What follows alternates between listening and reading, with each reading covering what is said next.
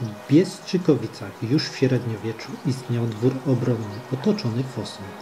Obecna rezydencja została wzniesiona w połowie XVIII wieku przez małżeństwo Johanny Chrystiany z domu von Gebhard i Franza Weigarta von Frankenberg Proschlitz w stylu barokowym.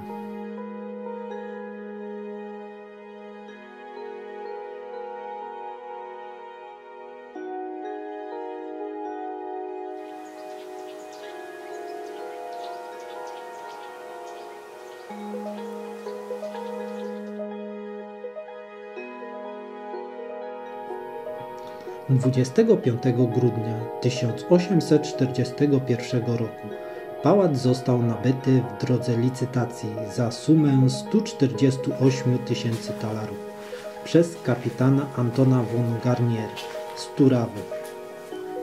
Po jego śmierci majątek odziedziczył Hugo von Garnier, w którego rękach znajdzie się niebawem również namysłowski zamek i browar.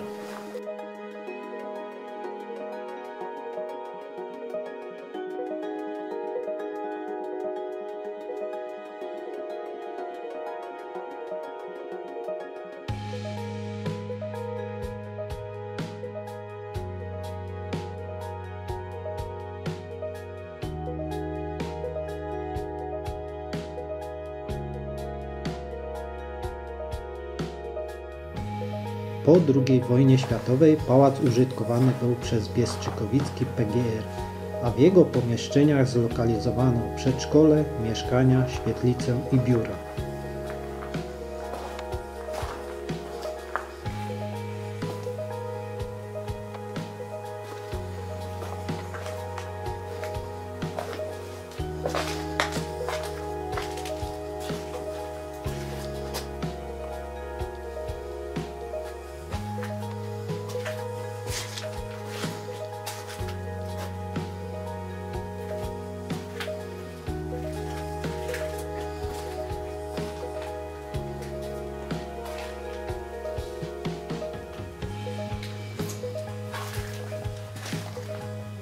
Charakterystyczną cechą dla wielu położonych na Śląsku pałaców jest to, że ich zagładę nie spowodowała II wojna światowa i wkroczenie wojsk radzieckich, a dopiero transformacja ustrojowa i trafienie do rąk prywatnych właścicieli, którzy często nie wiedzą, co zrobić z posiadanym zabytkiem.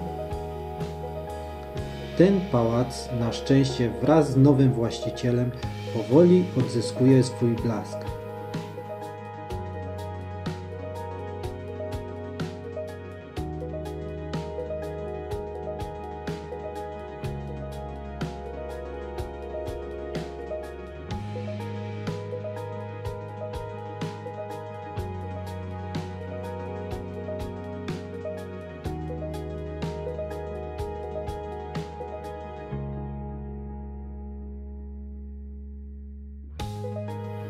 W Parku Krajobrazowym z 1857 roku znajdują się tu czerwonolistne buki, aleja grabowa, staw ze sztuczną wyspą,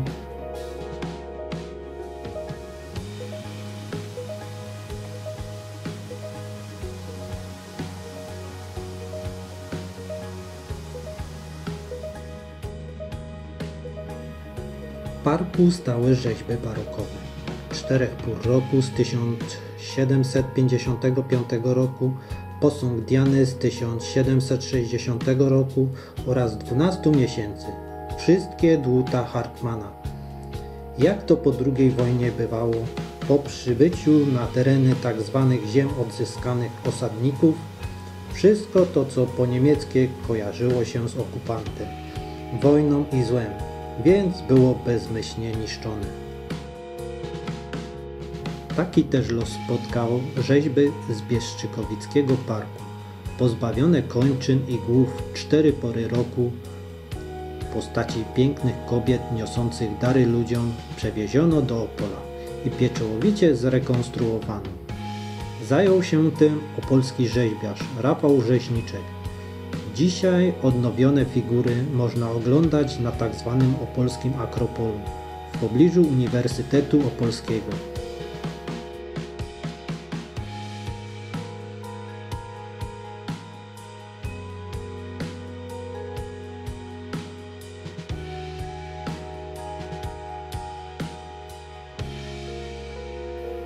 Do następnego.